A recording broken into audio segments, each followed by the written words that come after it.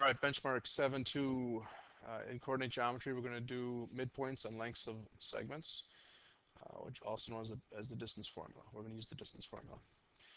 First problem, given 2 points, find the midpoint. Well, the midpoint formula, you're going to take your x values, add them up, divide by 2. Take your y values, add them up, divide by 2. And that's it. Make it an ordered pair. So it's pretty straightforward. So just take your -5 and your 7, add them up, divide by 2, comma, -9 and the -2, add them up, divide by 2. -5 plus 7 is 2. -9 plus -2 is -11. If you can reduce them, reduce them. In fact, I'll just make this 1, -5.5. You can leave it as -11/2 if you want, but make sure you make the 2/2 a 1. It's pretty straightforward stuff for the midpoint formula. I'm going to erase this, so pause it if you need to copy something down. I'm going to use the same formula for the next part, though. The next part says that B is the midpoint. Well, so if this is the midpoint, I'm looking for some unknown C, some X and some Y. So I'm going to take my -5 plus my unknown. Whenever I find the average of those 2 points, I should come up with an average of 7 because of that point right there. I also need to add my -9 and my unknown Y value, divide that by 2, and I should come up with a -2. So I'm going to kind of write it like that. It looks kind of goofy, but that's what I write it. And then I'm going to solve this. Now when I solve this, I don't know if you want to maybe put that over 1 and cross multiply. You could do that. Or you could just use fraction busters, multiply both sides by 2, and it'll get rid of the 2 on the left side. Whatever makes it easy for you. Either way, you should get -5 plus x equals 14, comma, basically, maybe I'll write it like this. -9 plus y equals -4. Solve both separately. So here I get x equals, if I add 5 to the right side, I get 19.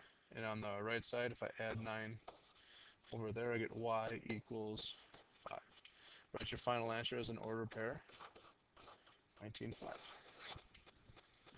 So in other words, what I just did is I found point C. So if I take my 5 and my 19, I add those up, divide by 2, I should get 7. My -5 and my 19. If I take my -9 here and my 5, I add those up and divide by 2, I should get the middle point, the midpoint, -2. Okay, again, I need to erase this, so pause if you need to. I'm going to erase that. Now this last one is going to pretty much be using the distance formula. They want to know the length of a segment.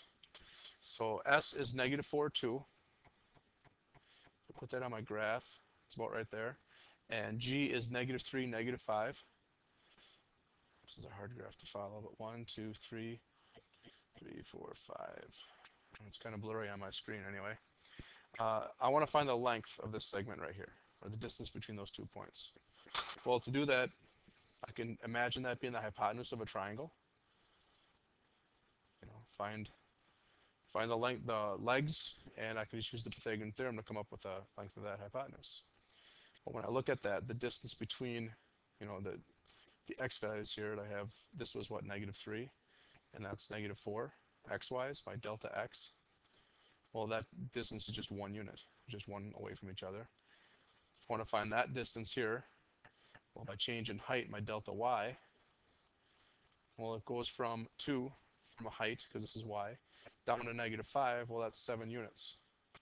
So essentially, I have this triangle here, a 7 and a 1, and I'm looking for that hypotenuse. So I could just use my Pythagorean theorem, 7 squared plus 1 squared. And you can do the problem this way, and that's fine. You get 50. Take the square root of each side. When you do that, you put a plus minus in front of there.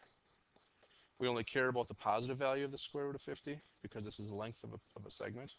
So we can ignore the negative and just get the decimal representation. Somewhere around 7.1. I know the square root of 49 is 7. We really should put units here. Now, if I want to use the actual distance formula, it looks like this. x2 minus x1 squared y2 minus y1, and then square root. That's the distance between 2 points in a coordinate plane. Well, I essentially did all the work over there. It's the same stuff. You'll see how that works out. Here's my x and my y. Here's my x and my y. The thing is, it can't be the same x and the same y, so let's just make that 1 and 1 and make this 2 and 2. So I'm going to subtract my x's. -3 minus -4 square. I'm just following the formula now. y2 minus y1 is -5 minus 2 squared. At the end, I'll take the square root. Well, -3 minus -4, if I go plus plus here, I'll get 1. It's not 7, it's 1. They're only 1 unit away. And we knew that from right here, from our picture. And right here, -5 minus 2 is plus -2. So it's -7 squared. And we knew that distance was 7. So we get the same thing. 1 squared is 1. 7 squared is 49. So we get the square root of 50 again, which we found out. So use your calculator. 7 point, I'm going to say 7.07, but 7.1. Let's round it to the nearest tenth. We really should put units on there because it's length. Anything that has to do with length or area or something, put some kind of units on there. That should be about it. Good luck.